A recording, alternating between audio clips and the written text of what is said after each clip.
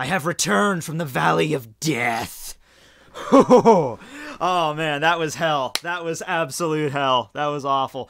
Anybody that's following my Twitter already knows this, but in case you don't, in case you've been wondering where old Tekking's been at, I've been down for the past about 3 days with a really bad stomach virus. Not really, more 2 days. I was just getting back into everything today. I went back to work today. But those 2 days, man, were not fun. Yeah, I do not wish that upon my worst enemy. So even you get a free pass, Jeremy. But, you know, while I was bedridden, puking my guts out for, like, hours and hours on end, I started to think, you know, maybe I should go and see a doctor.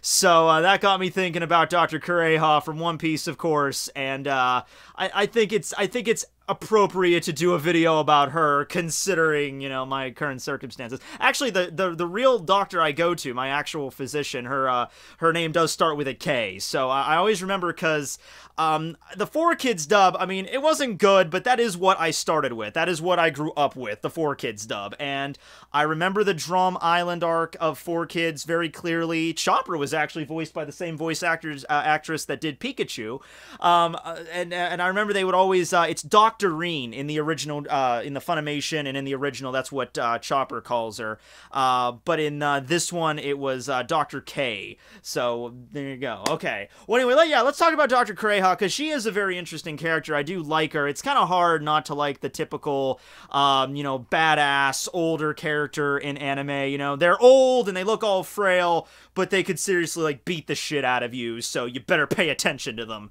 But in the case with Dr. Kureha, it's not really that she looks all that frail, because it's the weird way that Oda draws his characters. If you look at Dr. Kureha, just cut out her head and just look at the rest of her body, it's like the same way that Oda draws, like, Nami or Robin, you know, like, it's in that same kind of, like, sexualized style. It's just when you get to her face, he draws it like a typical witch face, like the Wicked Witch of the West, and they make a lot of references to that in the story. And it seems like the people on Drum Island are kind of leery of her, not because she's a horrible doctor, the exact opposite, actually. She's a great doctor. In fact, I'm gonna go on record saying right now that as far as human beings go in the One Piece world, there isn't a single better doctor in the entire One Piece world than Dr. Kureha. I think that's pretty fair. I mean, yeah, you have characters like Law, who are really skilled, and Law's got the Oppi Oppi no Mi, so he can perform all these miraculous surgeries. You have Ivankov, that's capable of doing crazy things with his devil fruit, the Hormone no Mi. But, I mean, Kureha doesn't have any devil fruit powers whatsoever, and she's been around for 130... No, wait, gotta be very careful when I say she's... Before the time skip, she was a youthful 139 years old. After the time skip, she's 141. Although, part of me feels like she doesn't want to cap that 140 off, so it's like she still goes around saying, I'm still 139, just don't bring up her age, period. But she's still that old, and she's able to, you know, still be as physically active as she is, and she's able to fix all these illnesses. And the fact that she's that old just leaves it to be like how, like, she has knowledge of things that might not even exist anymore, like the Kestia, that poisonous tick that bit Nami on Little Garden. This was something that was extinct for 100 years, and most people just thought, like, oh, that's just in the annals of history, no reason to worry about that anymore. Kureha was actually alive when the epidemic was around, and she kept the antibiotics on standby just in case it would ever come back again. So that's one very handy part of it. So yeah, you have other great doctors in the One Piece world, but in terms of just experience, there's no one better than Dr. Kureha. I mean, you could say that, well, Law's Oppi Oppi no Mi kind of trumps that, but I would really take experience over anything, because, like, yeah, it might be possible that she could perform surgeries equally as good, if not better than Law. You know, Law's only, like, 27 years old. I mean, he's a great doctor, but he's got a long way to go. Although, if Dr. Kureha had the Oppi Oppi no Mi, like, there you go, right there. Best doctor in the land, you know, that's not even questionable at that point. You know, she'd be the god of doctors at that point. Who was the god of doctors? Was that Athena? I don't know. Anyway, so she first shows up in the story on Drum Island. The Straw Hats arrive there. Nami needs help. She was bitten by the Kestie on Little Garden. Of course, they had no idea what that was at that point.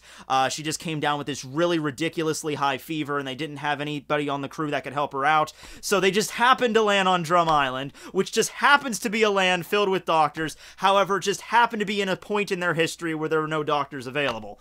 Coincidences are abundant in the One Piece world, aren't they? The only doctor left in the land is Dr. Kureha, this witch that lives on a giant... She lives in a castle on top of a giant mountain. Not just a mountain, but like a sheer rock wall that's like what was it, like 2 miles straight up or something redonkulous like that, like a kilometer high or something, and it's just a straight up climb.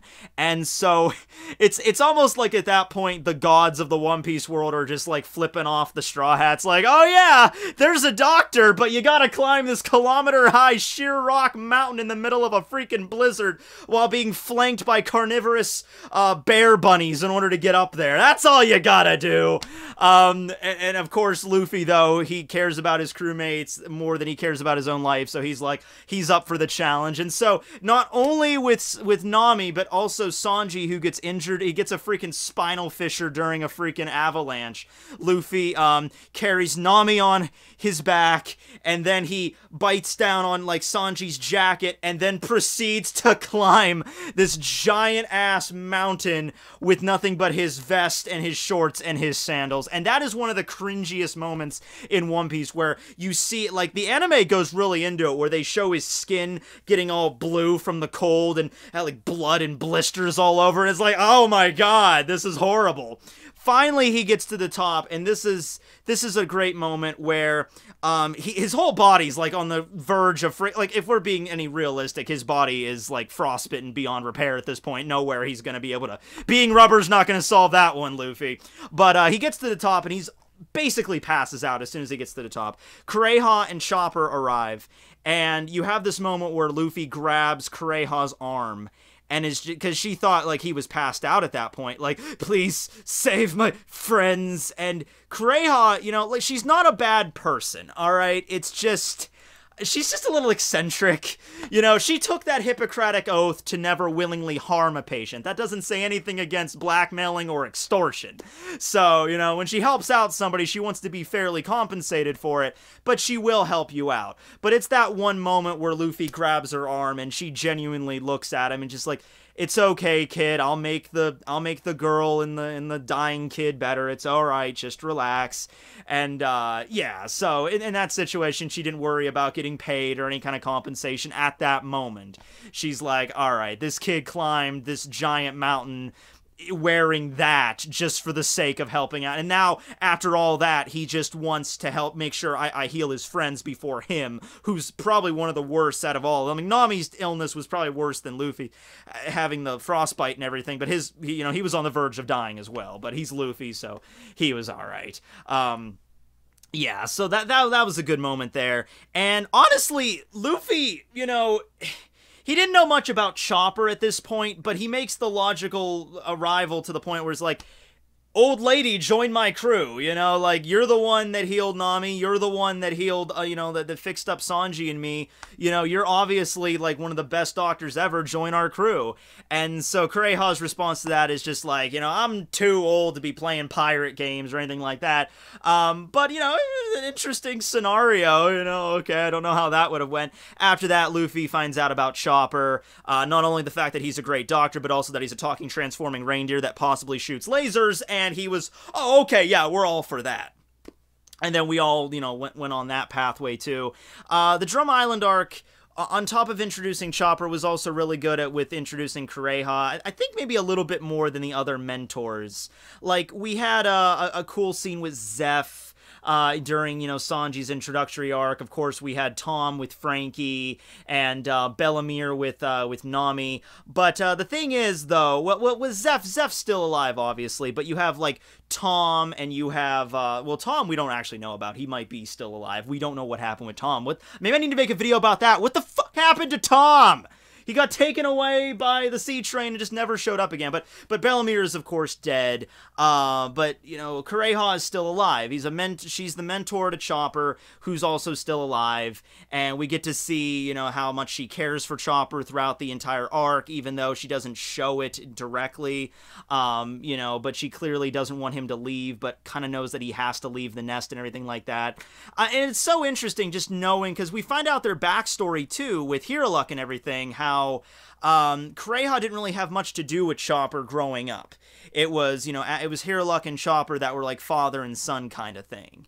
And Kureha knew about Chopper's existence. Hiraluk told her, but she didn't really care. And then finally we have that moment where, you know, Chopper brings him back that Amariodaki mushroom thing, poisons Hiraluk, but Hiraluk doesn't want Chopper to know that he poisoned him. He was like, no, you helped me, Chopper. Thank you. Now I'm all right. And then Kureha shows up at the house like, what did you do? And then she finds out what happened, and Chopper's going on and on about, oh no, I found this magical curing mushroom. He'll be fine. You know, I saw this skull and crossbones next to it. And Kureha just decks Chopper in the face, like, not once but twice. Decks him right in the face. And then, I don't know why I'm laughing about that. I'm laughing about an old lady beating the crap out of a cute little reindeer. But then he's like, wait, why did you punch me? And then she grabs him by the freaking collar, decks him again. But after that, she calms down and tells him about really what it is to be a doctor. Like, this isn't a fucking game. This isn't a game like you can find like some magical power-up cure-all thing and you eat it and you're, oh, every illness is cured. This is serious business here. We become doctors because there is no magical cure-all. You know, we're supposed to be the magical cure-all, and it takes work and time, and it's not something you could just do. Even if your intentions are the best they possibly can be, even if your intentions are good, if you don't know anything about medical knowledge, then you'll be causing a lot more harm than good at the end of the day. And that lesson really stuck with Chopper. And after the whole events with Hiraluk, Chopper really didn't have anywhere else to go. I mean, he was already shunned by all the members on the island, treating him as like some abomination, Yeti sort of thing. And so he takes, it's a sad-ass moment, guys. You see next to Hiraluk, he buries Hiraluk. We don't actually see this, but we can assume we see him carrying Hiraluk's body off of the mountaintop after he blows himself up. He takes his charred remains off of the mountain and then buries them with his hat. And then he's waving Hiraluk's flag to Kureha, like, please teach me on how to be a doctor. And Kureha's like, all right, I can't be that much of a bitch. Just, all right, call me Doctorine from now on, and I'll teach you. And then over the course of the next 6 years, Dr. Kureha teaches Chopper everything about medicine. And Chopper is, of course, a prodigy at this. And within 6 years, his medical knowledge is quite high. It's not of course, not on the level of Kureha, not even close. But it's, I would say, maybe comparable to that of Laws, if maybe just around that same level of doctoring abilities. Like, he knows his shit. And he's like a child prodigy, a reindeer prodigy, however you want to call that, a fawn prodigy. So yeah, that's the last time Kureha was like central to an arc. But we see her quite a bit after that. We see her after Chopper gets his first bounty. We see her again during the cover story when she finds the Ishii 100. The original doctors on Drum Island were the Ishii 20, like the 20 best doctors in the land. But now that's expanded to 100 doctors. She's the head of them all. So maybe she starts like a medical school kind of thing, teaching the art of being a doctor. Maybe her experience with the Straw Hats and Chopper leaving maybe changed her attitude a little bit, because she, like I said, she used to do the kind of extortion thing where she would walk in and be like, yeah, this kid's pretty sick, he's probably gonna die, so you're gonna pay me half of this restaurant's earnings and everything you have, and then I'll help him out, right? Okay, right. And or very much she would just treat them first and then just take anything she wanted later. So that's how she did it. She was a boss, man. She was a boss. You don't mess with Kureha. But maybe the experience with the Straw Hats and Luffy and Sanji and Chopper, maybe that kind of lessened her outlook a little bit. So maybe now she's trying to teach, for the greater good, and she's not, maybe following more stricter to the laws of being a doctor.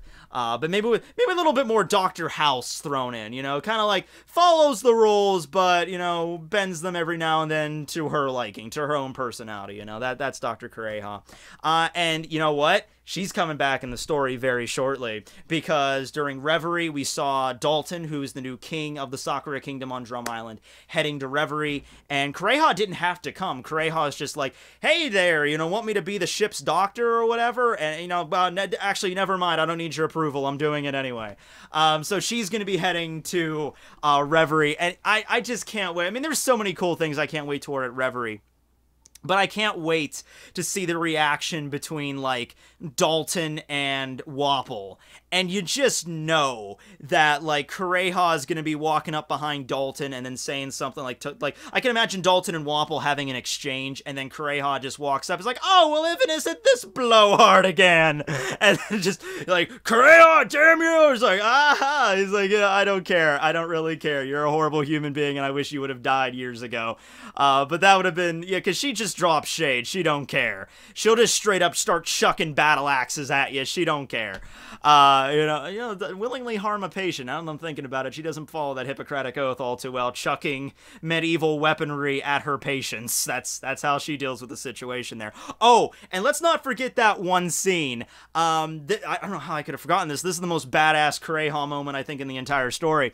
So you have Wapol coming back to the castle, right? He's been gone for years after the Blackbeard pirates chased him off. He gets back to the castle, and it's Kureha, it's Luffy, and it's Sanji that walk out in front of the castle, and Chopper's there too. And they're staring down Wapol, Chess, and Kurimarimo. And it's like, okay, here's the epic battle. Here we go. This is going to be the end of the arc kind of battle. Luffy's going to take on Wapol and all that crap.